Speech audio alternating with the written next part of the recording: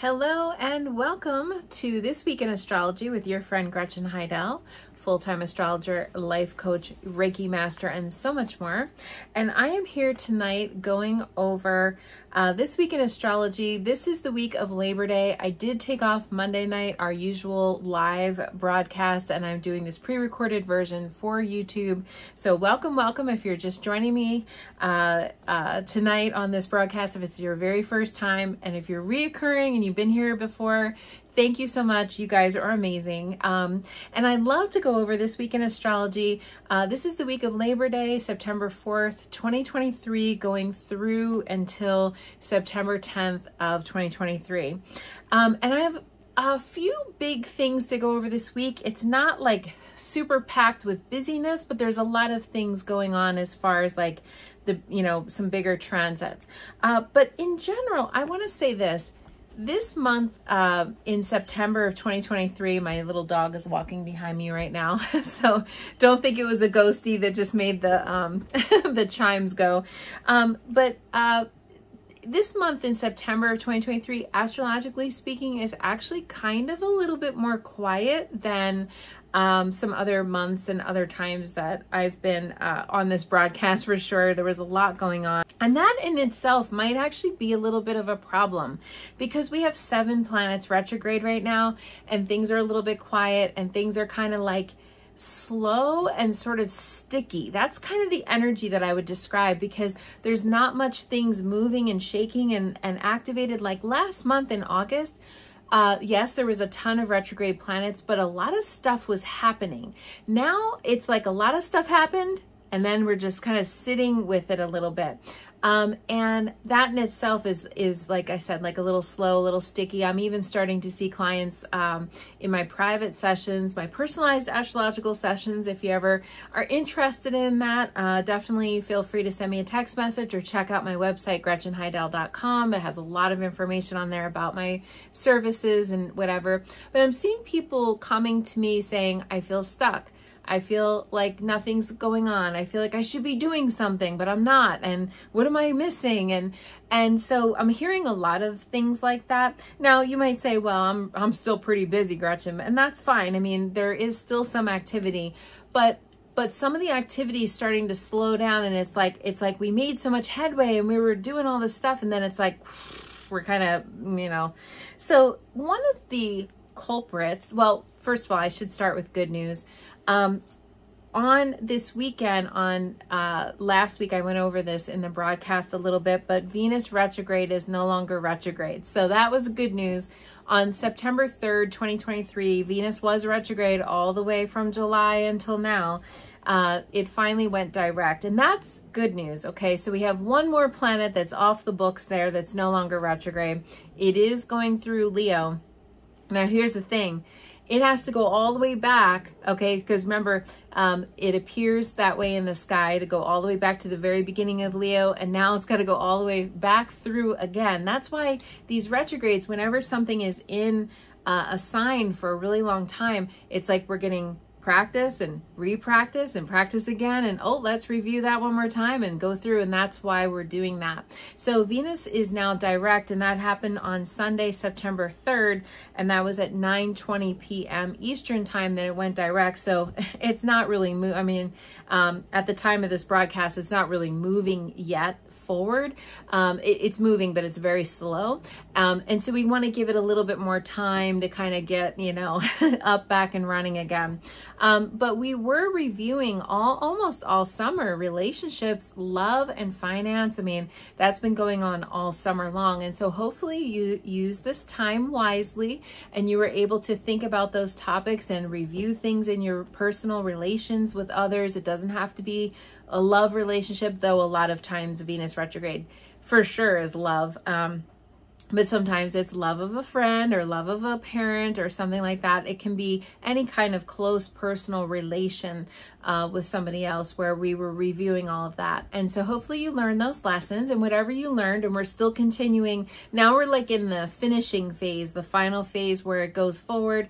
we're doing more of like an integration of those lessons, and we're starting to pull that into our, you know, life experience.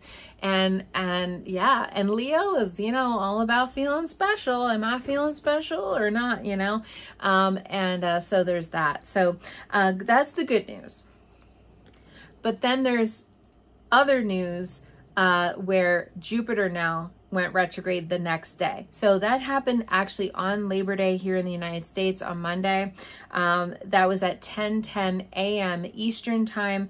Jupiter went retrograde in Taurus on September 4th, 2023. And again, if you're out on the West Coast, it was 7:10 a.m. or just make the adjustment. I always talk in Eastern Standard or Eastern Daylight Savings Time because I'm here on the East Coast, but you can always add or subtract wherever you are in the world. There's a lot of online calculators and whatever. So just know it started Monday. And with retrogrades, we don't have to be as pinpointed necessarily because, you know, remember that they slow, you know, the planet again appears from the Earth to slow down, stop, and then it starts to retrograde. So especially when we get into the outer planets where Jupiter is the beginning of that, we start to realize that, you know, these planets take a little while to get going in either direction, okay, forward or backward. And if you see me looking up and down, I am co-recording on 2 devices, and that is why. So just so that you know. So Jupiter retrograde started in Taurus, and Jupiter in Taurus has been teaching us a lot of lessons. Now remember, Jupiter is our good luck, good fortune, optimism, expansion. Okay, where do we want to grow? Where do we want things to be big? I always look at Jupiter as a big time growth kind of thing. Where do we want to expand, blow up, make it bigger, you know, have a big, happy, whatever.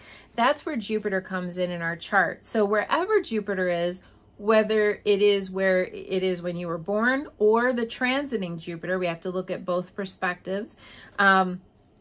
Then that is where we want to like increase in our life and where we want to make things bigger and where we want to sort of excel and blow up, I guess, if you will, in a good way.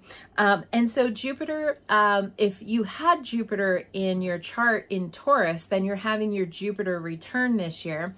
And so lucky you, because that's good luck on top of good luck.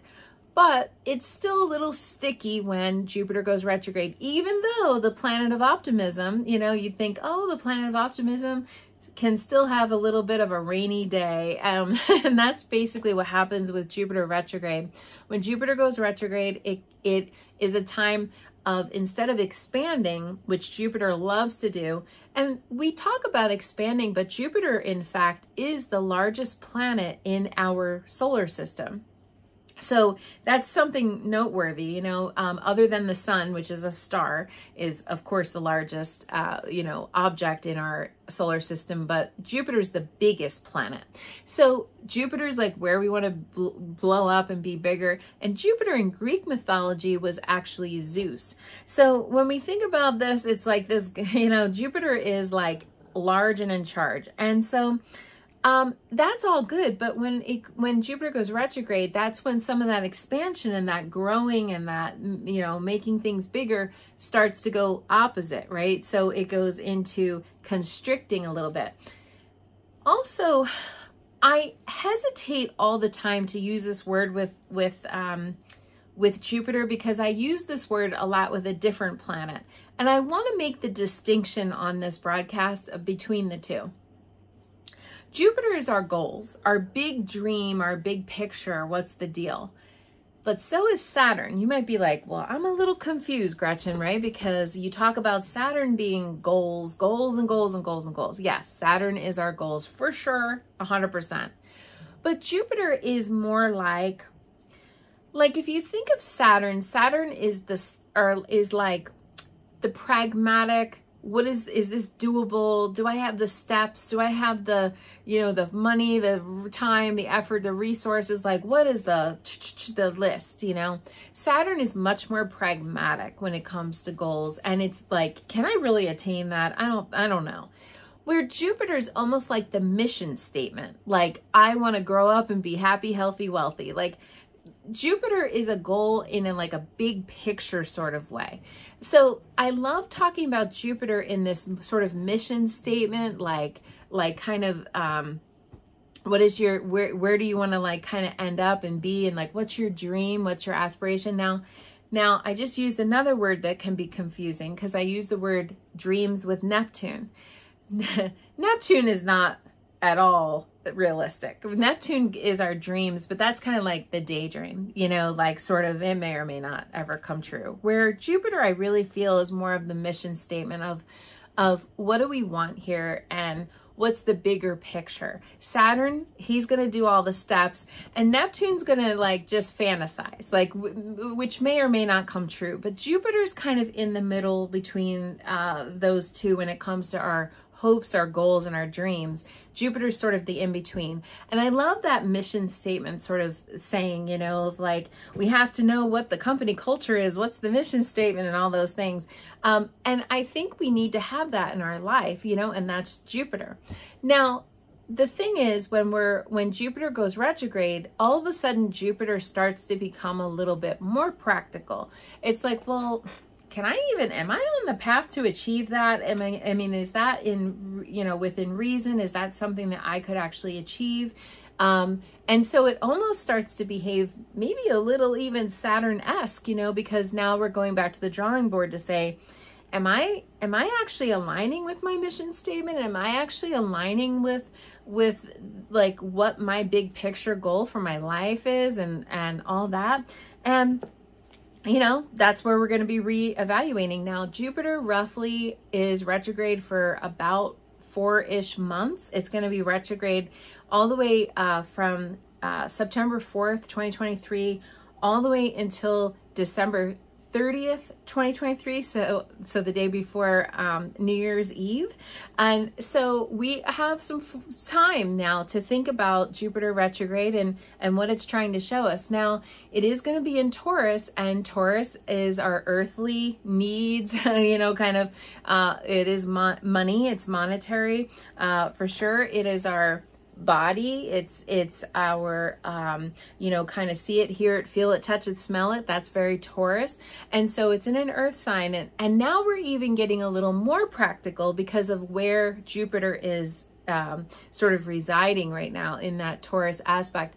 Taurus is also ruled by Venus, the goddess of love and beauty. So we might be thinking about beautification. We might be thinking about our creativity, our love life, and some things like that, because remember, Taurus does have a little bit of a Venus flavor. And so with Jupiter retrograde, it's not the worst of the retrogrades. It's just like, are we being overly optimistic? And the other thing is, it's too much of a good thing. So think about Jupiter of too much drink, too much food, too much shopping, too much whatever it is, too much. So this is a time to reel that back and actually kind of constrict that and sort of go, you know, I have been overindulging. Like, I shouldn't be, drinking that many sodas or whatever thing it is that you're into. It's time to kind of reel back, okay? Jupiter. Now, if you are a Taurus, you're definitely going to be feeling this for sure.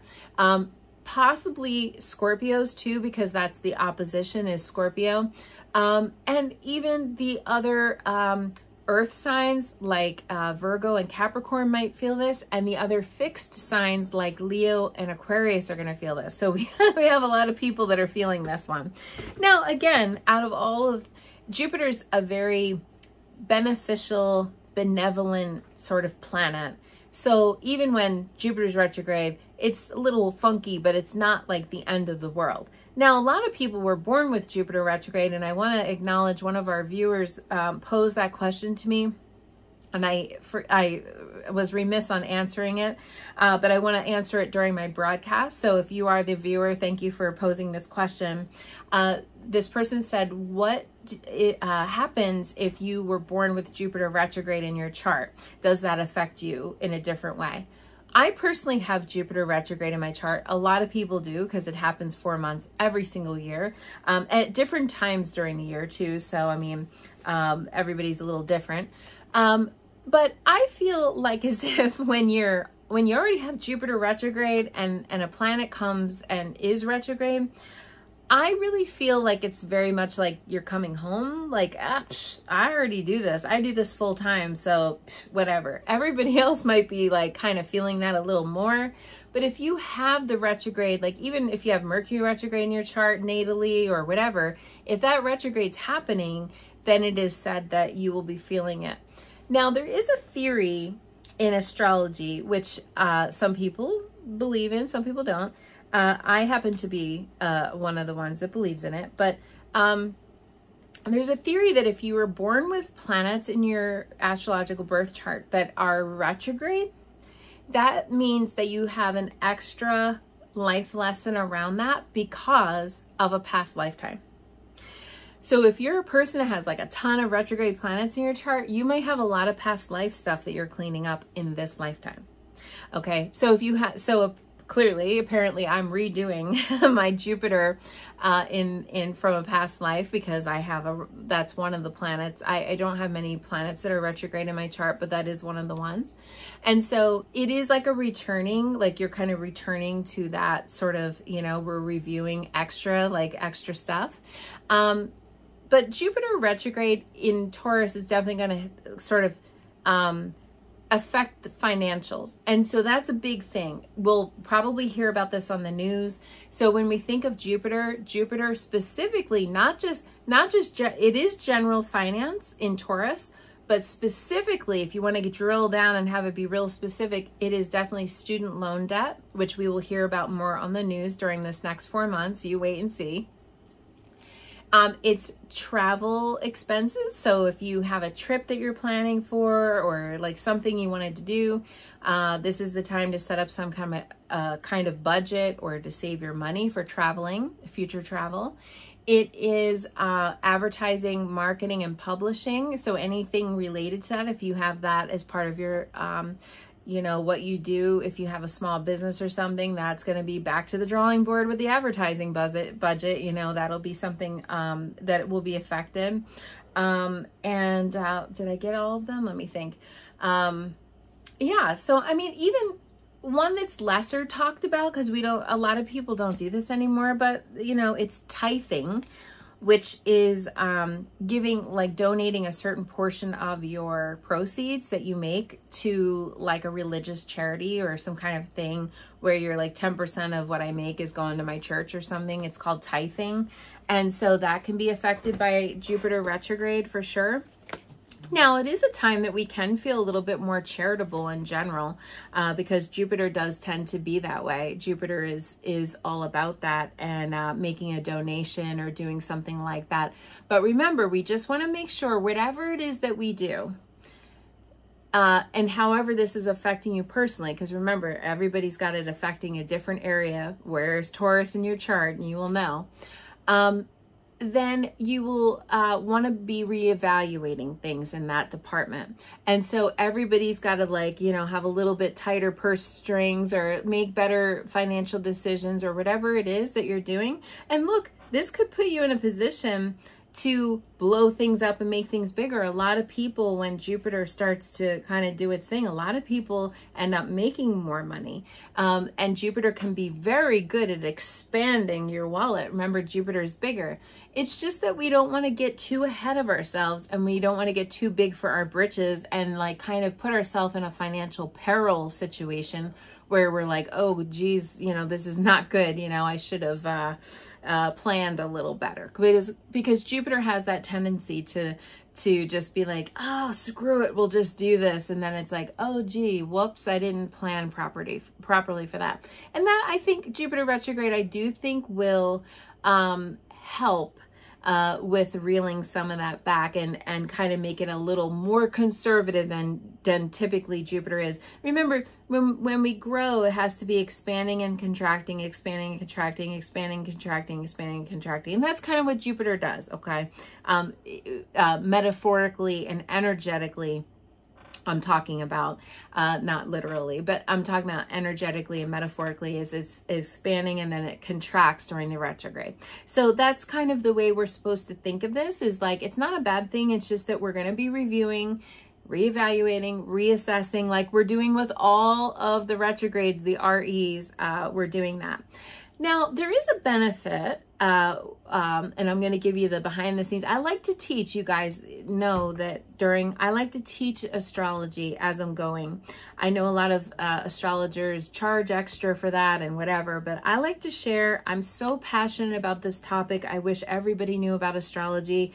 If I help people to learn about astrology, I hope that that is something that I do for this planet and this world. That's my mission statement, my Jupiter mission statement.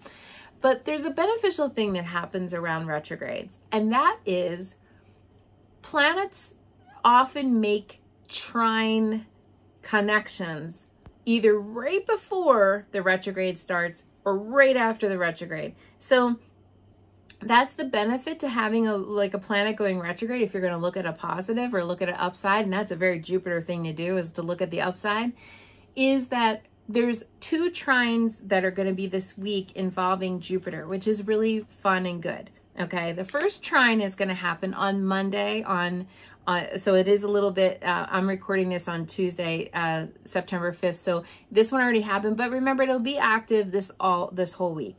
So on Monday, on Labor Day, Mercury formed a trine with Jupiter, and that was at 6:29 a.m. Eastern time. That was the peak or the height of it, but remember, it'll be active a few days before and a few days after. And so if you have to speak, orate, text, email, give a report, something in the very beginning part of this week, this is your time to do that. And so it is going to be a very active week, not only with Jupiter, but with Mercury too. So we have Jupiter and Mercury very active this week. And so that is a positive thing. Trines are always positive. It means that each of these are in the same element. So Mercury retrograde is in Virgo right now. Jupiter retrograde is in Taurus right now. Taurus and Virgos are besties. They are both earth signs. And so this is a very positive thing. And again, when we're talking about Mercury, we're talking about travel, we're talking about speaking, we're talking about orating. And Mercury is our mental processes. Mercury is like kind of like our mind and how we think of things. And so that's something that's going to be affected with Mercury going on with Jupiter. And so that's Monday, but like I said, it's gonna be active Tuesday, even Wednesday, because we have another thing coming on Wednesday, which I'm gonna get back to. Wednesday is a big day this week in astrology. On Friday, I'm gonna circle back to Wednesday, but on Friday, on September 8th, the second trine happens where the sun forms a trine with Jupiter. Now, this is very beneficial also. Again, the sun is in Virgo and Jupiter is in Taurus. So this is a wonderful thing. By the way, 2 planets that don't go retrograde are the sun and the moon. So those are never retrograde, but the other ones are all retrograde. So, or I should say all go retrograde. So the sun forming a trine with Jupiter, the peak or the height of it, the pinnacle of it, at 7:13 a.m. Eastern time, September 8th, 2023. And that's going to be earlier in the morning. Again, if you're on the West Coast, just adjust. But this is basically what's going to be going down now. Again, that's very, very positive. One of the most positive transits that can happen is a Jupiter trine anything transit, really. That's always super great. You're going to see all the astrologers posting. If you guys follow different astrology, you'll be saying, everybody, this is the time to manifest and to go forward and all that. But you got to remember that the reason why this is happening is because Jupiter went retrograde. So Jupiter's actually in the process of doing that, a little bit of a pulling back of the energy. So it is going to be positive, and it's going to have positive results. And if anything, I've told you, there's been a few times I get on here and I talk about my broadcast about playing the lottery. I am not responsible for gambling. I'm just saying. But if that is something in your wheelhouse, that would be a good day to do it, is to buy a little lottery ticket, or put your name in on a raffle at work or something, whatever it is. And so that is something that's beneficial and coming on Friday. But like I said, it's going to be active Wednesday, Thursday, and Friday. So we have these 2 trines that are kind of bookending the week on Monday and Friday with Jupiter. First Mercury and then the sun. And I think that's all going to be very, very positive and very beneficial. And I think it's good. That's all good stuff. Okay. Just remember, Jupiter makes everything a little bigger.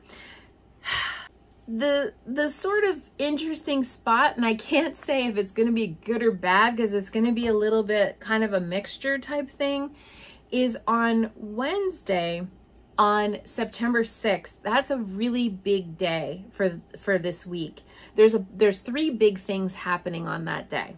I'll talk first about how there's going to be a conjunction between the Sun and Mercury on that day. Now, again, Mercury is retrograde. So we have Jupiter retrograde, we have Mercury retrograde. And so we're reviewing, reassessing, reevaluating all this Virgo, Mercury stuff. This always happens at some point during the retrograde where the Sun and Mercury, remember it looks like Mercury is going backwards in the sky. Here's the Sun. Mercury was ahead of the Sun. Now it looks like it's going backwards. It conjuncts the Sun and it starts to fall behind the Sun in the sky. That's how it looks to us on the planet. This is always the time where the retrograde deepens. It hits this, so there's going to be a flurry of activity on Wednesday. It's going to be a busy day on Wednesday. There's going to be a lot of phone calls, emails, texts, whatever. If you still fax, whatever. But there's gonna be a lot of activity around that conjunction that always happens. There's a big increase of energy, and then as it dips behind the Sun, the energy starts to trail off, and everything sort of starts to go even more quiet. So it's interesting because that's always happens, and that's like the last half of the retrograde. So I always use that as kind of a marker for when we're almost halfway done, is when Mercury does that. And so that again is going to be happening on September 6th at 7:09 a.m. Eastern time is the peak of it. So again, we're going to be feeling very busy the whole beginning part of the week. We got the trine, Mercury trine Jupiter, and then Mercury conjunct the Sun. So there's gonna be a lot of mercurial activity going on. The other thing that's happening at the same time, speaking more of Mercury, so there's gonna be even more mercurial energy happening, is that the last quarter, otherwise known as the 4th quarter, otherwise known as the second chance full moon, is going to be taking place on that day as well. Now this is tricky because it's going to be the Sun is in Virgo squaring the moon, which is going to be in Gemini. It's going to be 14 degrees Gemini. Both Virgo and Gemini are ruled by Mercury, and they are both going to be squaring Mercury on that day. So when I said I wasn't sure if it was going to be positive or negative, this is why it's crunchy. So the moon is forming a square to both of these. The moon is feelings. So we're going to have a lot of talking, expressing ourselves, the feelings, blah, blah, blah, blah, blah, blah, blah, blah, blah. But the moon is sensitive. The moon is going, you hurt my feelings with what you said. What did you mean by that text? What did you mean by that email? What, you see what I'm saying? So this could be a little crispy crunchy right there, because the moon is in Gemini, and the moon is kind of in Gemini. The moon is a little not focused, I mean, like it's kind of all over the place. Now if you have Virgo, Gemini in your chart, you're going to be feeling this. The heart of this is going to be up in there for sure. And the thing about, even though they're both ruled by Mercury, they're very different. We have to remember that Gemini is an air sign. That's where the moon is going to be, Gemini. Gemini is an air sign. And then we have the Sun is an earth sign in Virgo. So they're both ruled by Mercury, but they're very different. How they function is very different. Virgo is higher minded and intellectual and curious and all that, but in a more grounded, practical way, where Gemini is in a like adventurous, a little bit more curious, but ungrounded way. And so these two can kind of they're irritated with each other because it's like, what are you talking about? No, what are you talking about? But they're both talking. Nobody's listening. And that's part of communication. We have to remember that part of communication is listening. What's that old fashioned saying? You're born with 2 ears and only 1 mouth. Zip it and listen. That's the more important part of it. So there's that is going on Wednesday. Remember, we're halfway now between the last full moon, which was that big super moon, and then the next new moon. We're halfway between, and this is a time where the farmer is clearing the fields, and we're really purging, really getting rid of. We're continuing the work from that last full moon where we're purging, getting rid of, eliminating something. And so maybe we need to eliminate a lot of the words and go bullet point on this thing. I don't know. So there's that going on. So all of this is happening. And by the way, I did miss something, and I'm gonna talk about that. Remember when I was giving that list of financial things with Jupiter? One of the things I missed was legal. There could be legal expenses. So if you have any legal things going on, this could be a week where you hear a lot about that, or there's going to be a little bit of fighting or custody hearings or whatever thing. There is a legal, because Jupiter is associated with legal expenses. So there could be a monetary, or even just talking about legal things with all this Mercury and even Jupiter. See, Mercury can be positive talk, but it can also be debates, and it can also be arguments, and it can also be cutting words, and things like that. And we have to watch, because the moon is squaring Mercury on Wednesday. Now, it's just on Wednesday, but remember, this Mercury-Sun conjunction is longer than Wednesday. It'll last for a few days. And behind the scenes, there's another thing going on, which is also coming to a peak or a height on Wednesday. But this thing has been going on for a week or two, and will continue to go on until all the way until September 12th. And that's Lilith, Black Moon Lilith, and you guys have heard me talk about her, is going to form a trine with the north node of the moon. Now we're getting fire sign energy involved. So this is a lot. This is a lot. All on Wednesday is coming to a peak. Lilith forming a trine, remember we just talked about trine means the same element. So Lilith is in Leo. North node of the moon is in Aries now. And so Aries and Leo are going to be affected. Now it's a trine. Remember, trines are positive. Remember what I always say. Look at the players. Look at the players. Lilith is a, I call her a B word. Just saying, I do. So she's the raw, untamed goddess that, some people portray her as a demon. I mean, she can be, and she's forming a trine with the north node.